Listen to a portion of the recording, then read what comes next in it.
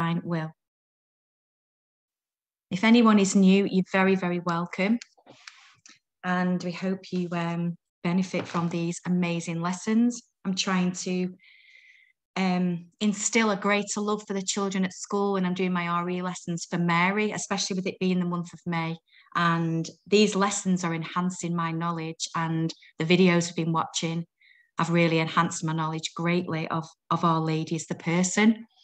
And I'm trying to instill this in the kids, and it's really working. They're asking me questions and they seem really intrigued about this, the whole, the woman of Our Lady and the fact that she's our mother, and, it's pretty amazing. So praise God for that. It's a bit of a dull day today, but nothing is dull in the kingdom of divine will. So let's start with a prayer. In the name of the Father, and of the Son, and of the Holy Spirit. Amen. And we pray all these prayers, Lord, with your will and in the name of everybody. I confess to Almighty God and to you, my brothers and sisters, that I have greatly sinned in my thoughts and in my words, in what I have done and in what I have failed to do, through my most grievous fault. Therefore, I ask Blessed Mary, ever Virgin, all the angels and saints, and you, my brothers and sisters, to pray for me to the Lord our God. Prevenient Act. Jesus, with the dawn of each new day, through your dearest Mother Mary, I renew my acceptance of this gift, and I thank you with all my heart and soul. May I live every moment in your divine will. Jesus, I desire to enter into you, be one with you, and I take what I find in you. Jesus, I find in you my own life and the lives of everyone from Adam to the last one to be created, which you have perfectly redone in your divinity. And I offer them to the Father with you for his glory and a perfect return of love. Amen. My Jesus, in your loving providence, you've allowed us to learn that your kingdom is now coming on earth, that we can enter into this kingdom. And this is what I wish to do with all my heart. I want your divine will to reign in me all day long, as it did in paradise in Adam and Eve, as it did in your home in Nazareth, in Mary with Joseph. I want your divine will to reign in me, as it did in Louisa, the firstborn, in the divine will in these times. I want you to animate all that I do, to think my thoughts, speak my words, and to do my actions. I want the divine will to have complete freedom in my humanity, so that at every moment of this day and night, your holy will may be done in me, to give you all the love, adoration, praise, thanksgiving, honor, and glory, and reparation on behalf of the human race, and especially on behalf of those who do not yet know they can enter into the kingdom of your divine will. Amen. Ever holy and indivisible Trinity, I adore you profoundly. I love you intensely. Thank you perpetually for all and in the hearts of all.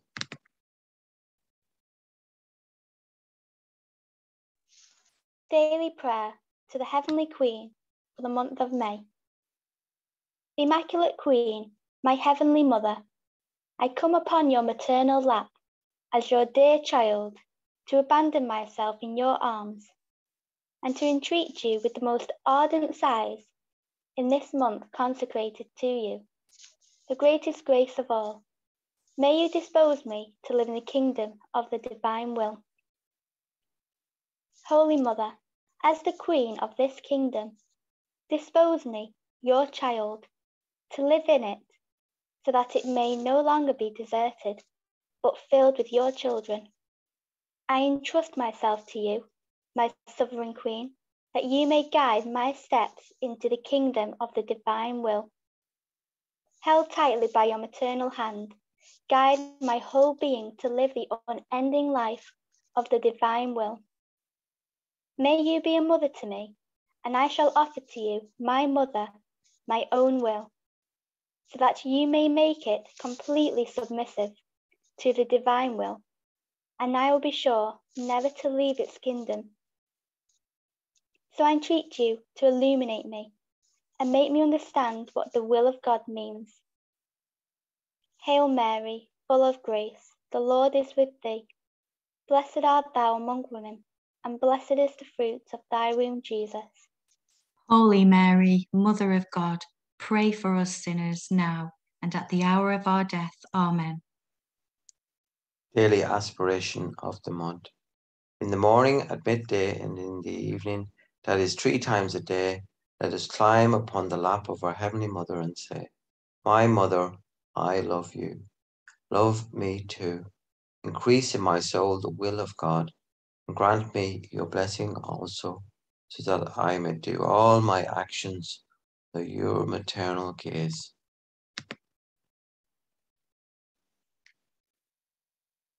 Day 20. Jesus in the womb of his mother. In the Virgin Mary, the Fiat forms a new heaven, in whom the divine Son fills heaven and earth. Here I am again, my heavenly Mother.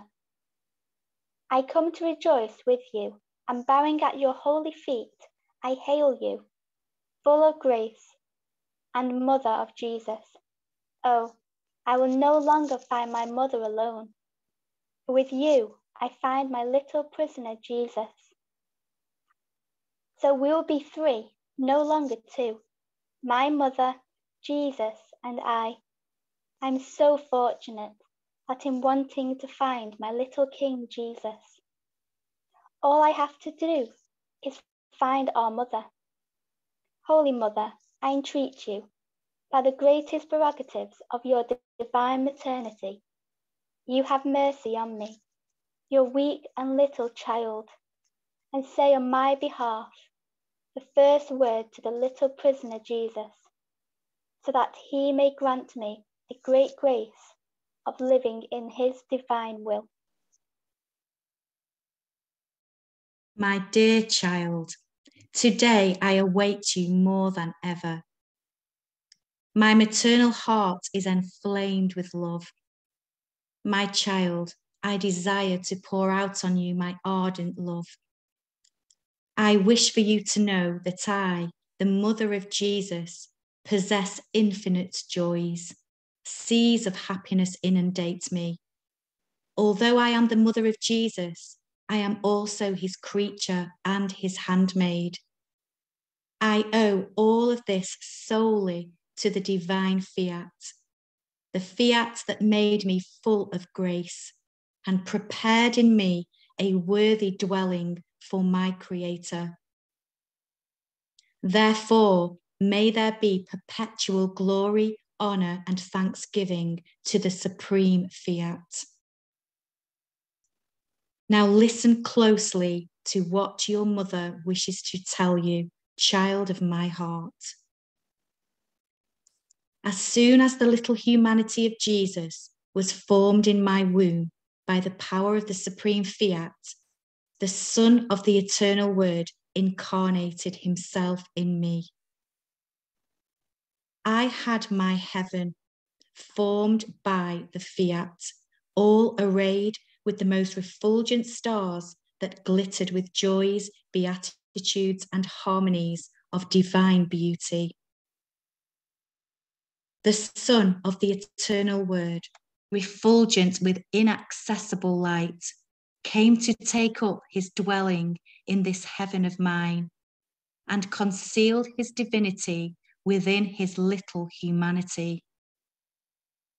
Because his humanity was unable to contain his divinity, the center of the Son of the eternal Word remained in his humanity, while its light overflowed beyond his humanity, and in investing in heaven and earth, reached the heart of every creature. With the pulsating light of his divinity, he knocked at the door of every human heart, and with voices of penetrating light, he entreated them, "My children, open the doors of your hearts to me. grant me a place in your heart.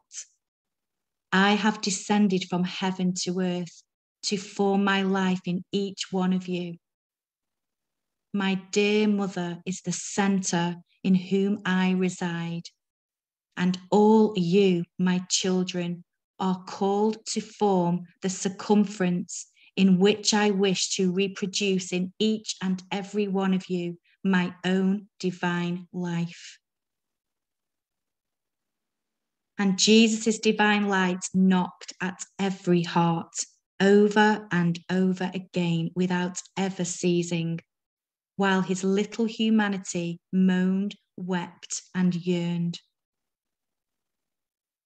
Hoping to be invited into each heart, he made his moans, tears, and pangs of love and pain flow within this divine light, which reached all hearts. At this moment, your mother began a new life. I was aware of everything my son did.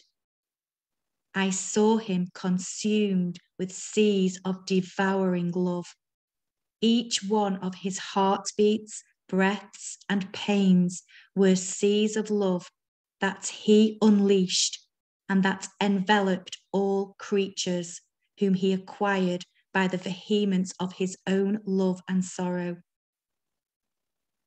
And as his little humanity was conceived, he conceived all the pains he was to endure up to the last day of his life.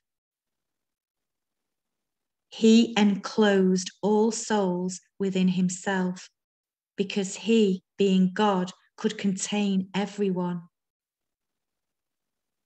His immensity enclosed all souls, and his all-embracing vision rendered all of them present to him.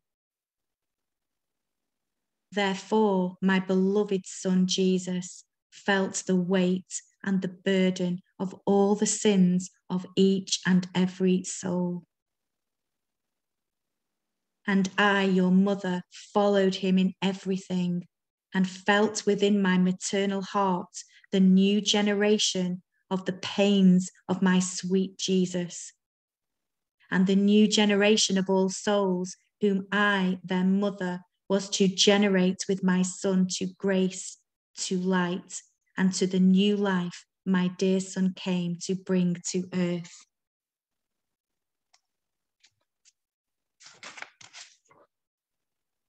My child, from the moment I was conceived, I loved you as a mother. I felt you within my heart. I was on fire with love for you. But I did not yet understand the purpose of these feelings. The divine fiat empowered me to carry out these acts of loving you, while keeping hidden from me the purpose of these acts.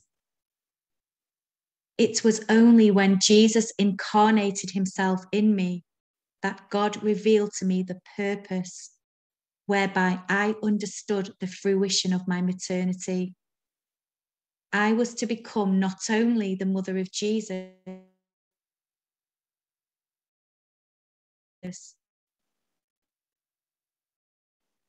this maternity of mine was to be forged on the anvil of suffering and love.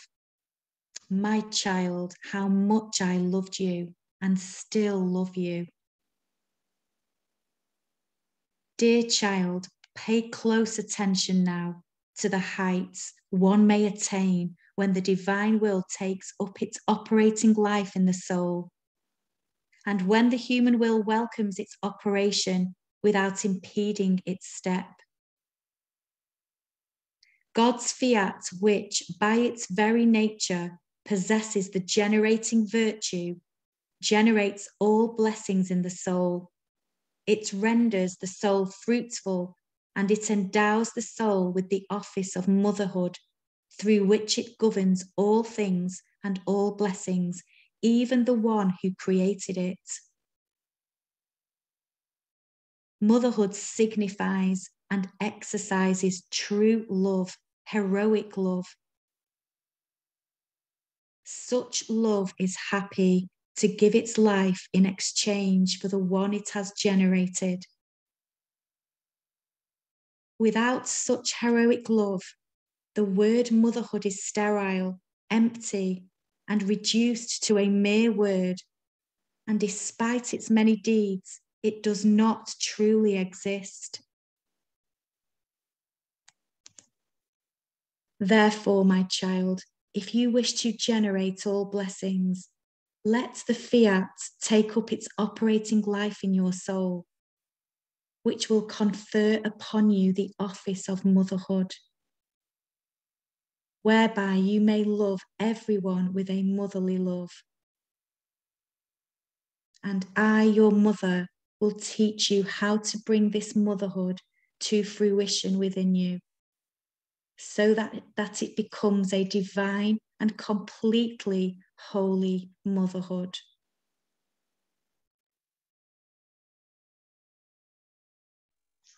Holy Mother, I abandon myself in your arms. Oh, how I long to bathe your maternal hands with my tears, to move you to compassion over the state of my poor soul. If you love me as a mother, enclose me within your heart, and let your love consume my misery and weakness. And may the power of the divine fiat, which you possess as a queen, establish its operating life in me, whereby I may say, my mother, you are all mine, and I am all yours.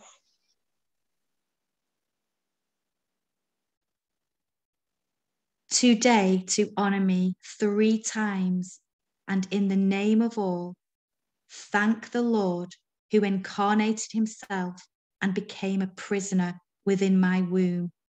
And in this way, you will give me the great honour of having been chosen to be his mother. Mother of Jesus, be my mother and guide me along the pathway that leads me to the will of God.